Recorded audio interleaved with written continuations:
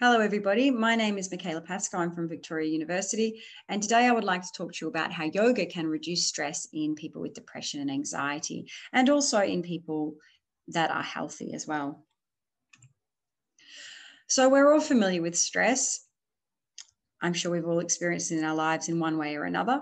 And of course, stress is important, and the stress response system is also important to help mobilize us and keep us safe in situations of a threat. But we also know that when stress is really persistent or ongoing, that it can result or contribute to psychological problems. We know that when somebody does experience stress, that they experience a number of physiological changes, things like increases in heart rate and blood pressure, and also an increase in cortisol. This activation or fight-flight response, as I was saying, can contribute to symptoms of depression and anxiety if it's ongoing over a long period of time. And obviously, therefore, it is important to find ways to manage our stress. And of course, yoga has become really commonly practiced and a really popular way to manage stress in our modern societies. And there is research to demonstrate the efficacy or impact of yoga on symptoms of depression, anxiety, and stress. The research shows that it can decrease these. And in the context of this, I conducted a systematic review where I looked at the impact of yoga on various physiological markers of stress. And this was in individuals that had symptoms of depression. And we did identify that yoga was associated with a reduction in these physiological stress markers that I was talking about before. So these things being blood pressure, heart rate, levels of cortisol, for example. But there were some limitations in the studies that were included.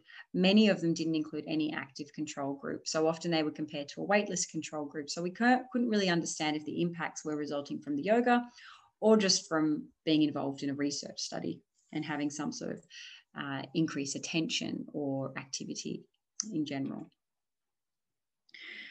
So this led to the conduct of a later meta-analysis where I also looked at the impact of yoga on physiological markers of stress, but I only included randomized control trials, abbreviated here as RCTs, that had an active control group. And so the active control group could have been anything. In some situations, it was a social support group, or in other situations, it may have been a non-yoga based exercise group. And also this study included people that didn't just have depression symptoms, it was also people in the general population. I looked at a whole range of outcomes as listed here, but we won't spend too much time on this because I'll go through them more closely on the next slide. So the results of the meta-analysis essentially showed that yoga resulted in a decrease in systolic blood pressure. You can see here from the little starred asterisks of about 5.62 millimeters of mercury, and a decrease in diastolic blood pressure of about 3.63 millimeters of mercury. This N is a sample size, so this was in 982 individuals for systolic blood pressure, or 765 individuals for diastolic blood pressure. There was also a significant decrease in resting heart rate and in cortisol levels in the saliva. So the cortisol levels decrease was seen to be a small effect size. You can see here that this was written as a SMD, standardized mean difference, rather than the raw score.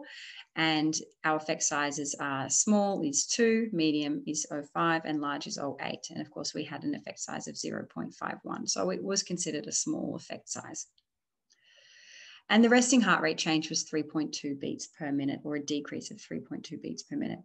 I just want to point out that aerobic exercise is shown to decrease heart rate by about 5 beats per minute. So it wasn't quite as effective as aerobic exercise, but it was still somewhere within the range.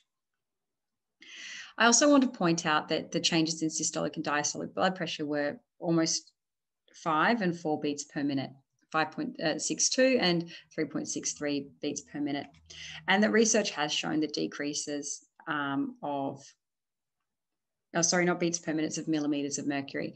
And the research has shown that decreases of about 2 millimeters of mercury can result in a reduced risk of cardiovascular disease. So that can be considered a clinically relevant or meaningful decrease in blood pressure. So the take-home message essentially is that yoga can result in clinically relevant decreases in blood pressure. Yoga can result in meaningful decreases in heart rate. It can result in a decrease in cortisol, but we need to further explore the clinical relevance of this, and that the evidence for changes in inflammatory markers is a little bit lacking. Further research is required So if we just go back to this original slide here, you can see that there was no significant difference, but our sample size was quite small when we looked at C-reactive protein and interleukin-6 as markers of inflammation. So we do need to further explore that. Thank you very much, and I hope you enjoyed today's presentation.